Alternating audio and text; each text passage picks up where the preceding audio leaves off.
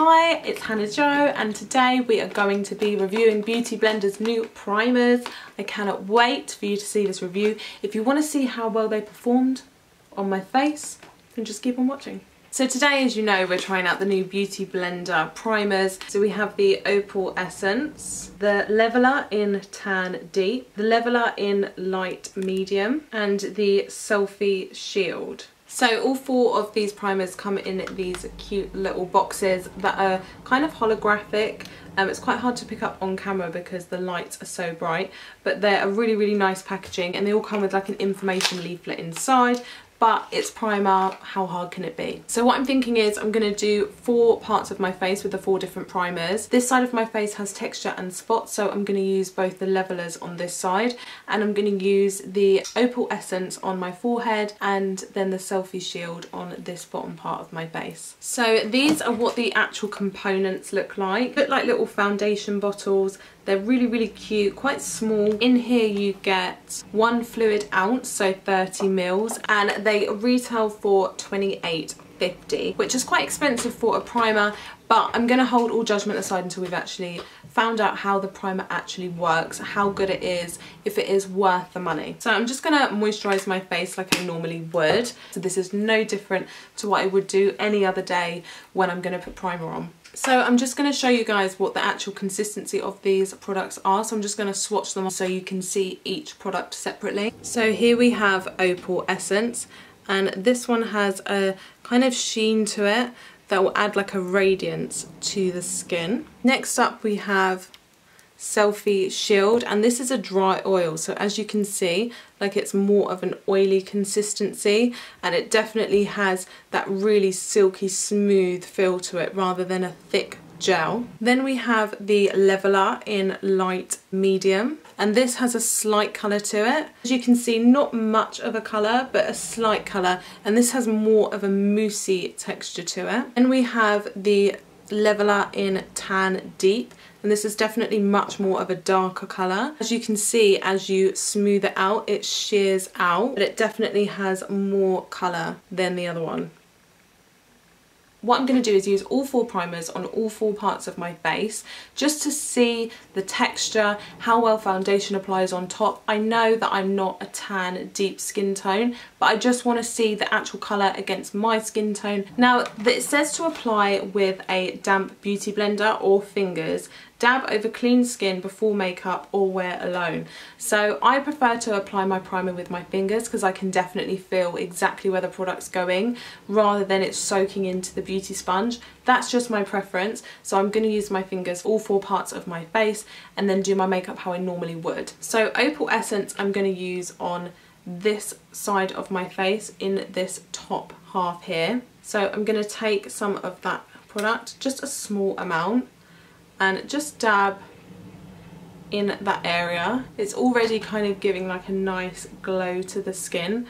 I quite like that in a primer because I feel like I like that dewy look rather than a matte look, and if I do want my makeup more matte, then I can go over with a mattifying powder. Already I can feel like it's kind of settling into the skin. It has a really nice, soft, smooth texture to it. It's not too greasy, it's not too dry, it just feels kind of nice and moisturising. The Opal Essence is meant to capture that golden hour glow with this transformative serum which delivers the perfect dose of dewiness. Skin never looks so dull or too greasy.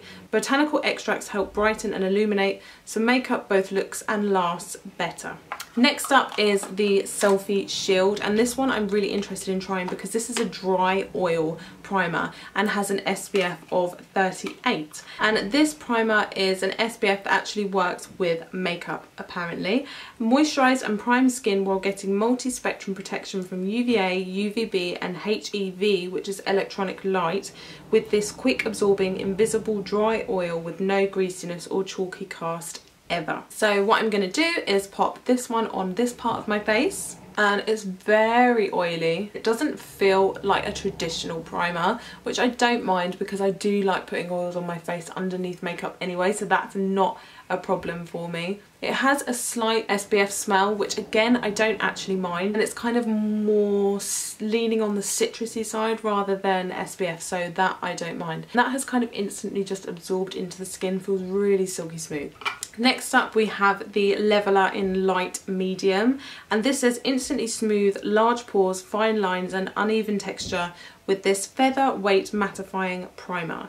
High performance silicones create a velvety canvas and a humidity proof barrier to lock makeup in place so your look lasts. What more could you ask for? Okay, I'm going to use the light one on the bottom half of my face and the darker one on the top half of my face because I like to bronze up my forehead and around here more so than the bottom half of my face. I'm going to take some of the light one, just a little bit on there, and I'm just going to rub that into the skin. Instantly I can feel that this one is definitely thicker than the other two. It has a more moussey kind of texture. It's a bit kind of more difficult to kind of push into the skin, if that makes sense, but I would expect that from a pore filling primer because obviously it needs to be thicker to fill in those pores and cover up any texture or smooth out any texture. It doesn't to me look like it has much of a colour, but it'll be interesting to see if the dark one does on me because obviously I am quite fair and I would consider myself on the light side rather than medium. And the next one is the Leveler in Tan Deep, and this one again has the same properties as the other one, but it's just a deeper colour, meant to minimise pores, cover up all our sins. This one, as you can see, has a lot more of a colour to it, but as I'm blending it out I do feel like that is kind of buffing into the skin. Like I don't really feel like the colour is really indicative of the product. Like you wouldn't know that I have 4 different products on my face. I do like the texture of this primer. It doesn't feel heavy at all. It doesn't really feel like I've got anything on my face. My favourite one so far, I think that the texture of that I've liked is the Opal Essence one because it does feel really silky smooth. For me this is the kind of primer that I like. Soft, smooth, moisturising, doesn't feel greasy, doesn't feel heavy, and it's just really silky nice. This one would be perfect for the summer to put underneath your makeup. How well foundation would last up on top of a dry oil in the summer, I don't know.